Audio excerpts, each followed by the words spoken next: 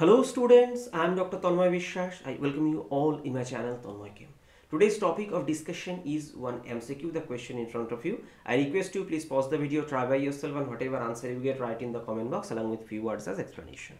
I believe you have tried, so let's start. Question is, which alcohol has maximum percentage of keto isomer or keto form in normal condition? So what I have written here? I have written here enol form.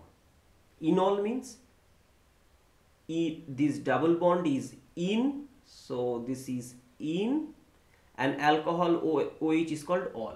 So in plus ol present in a molecule, that's why it's called enol. Now we will say, sir, phenol, it remains in this way. I agree. So here the actual question, what is want to know, which form is more stable for this compound, this enol form or corresponding keto form. So first let's draw the keto form of every isomer. So here if I draw the keto form, so this double bond is in conjugation, so it will be OH and the hydrogen will from here will be shifted this position alpha. So this is, and whatever other double bonds will remain as it is. In this case, what is the structure? So now I can draw another canonical form of this molecule. How?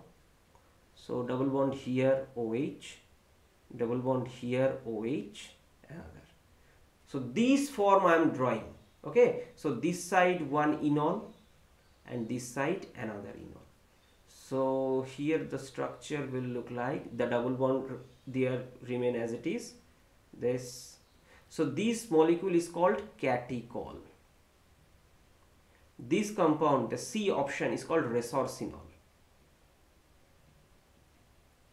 So it will produce the carbonyl, actually dicarbonyl, I'll say, here one, this part one and this part another one. So it will remain. And the third one, it's called fluoroguicinol. So what will happen? It will produce a 1,3,5 triketo, tricarbonyl compound.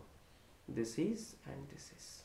Agree? So now question, which one is stable for which case? That's actually asked here. Now if you look at phenol, actually all are here aromatic. So here the question is aromaticity versus stability in keto form. Now if it is asked who is more stable between keto, okay, so there is a mistake. Keto versus enol form, so actually keto form, KRETO, so this is a mistake, KETO, keto. Now, so who is more stable? Obviously the keto form is more stable. Actually C double bond O is actually more stable overall compared to the enol double bond OH. That is actually the thing. So equilibrium generally prefers to remain in towards the keto side. But if you look at in this case phenol, so stabilization for one carbonyl. But here what is destroyed? Aromaticity. So in this case enol form is more stable. But look at what was our question, maximum percentage of keto isomer, that was the question. So option A gone. Option B, it is actually dicarbonyl, agree, but it's a compromised intermediate situation, means neither this keto form is completely stable, neither this enol, so actually it remains in equilibrium. Second, this keto form has some unstabilization factor because of this dipolar repulsion. We know it is a 1,2 dicarbonyl and 1,2 dicarbonyl and ring compound, so it's a lock structure. So actually this dipolar repulsion makes this molecule unstable, so not significantly more percentage there in the diketo form, fine. But if you look at this case, in this case they are far away, so that 1,2 dipolar repulsion is absent here. So resorcinol has a equilibration between its keto form and its enol form and its keto form. Agree? Now if you look at fluoroguicinol, it's an interesting molecule. The majority of percentage remain in this keto form. Enol form is less. So that's why what was our question? Our question was which alcohol has maximum percentage of keto isomer in normal condition? That is actually this fluoroguicinol, because 1,2,3 tricarbonyl will be produced, point number one.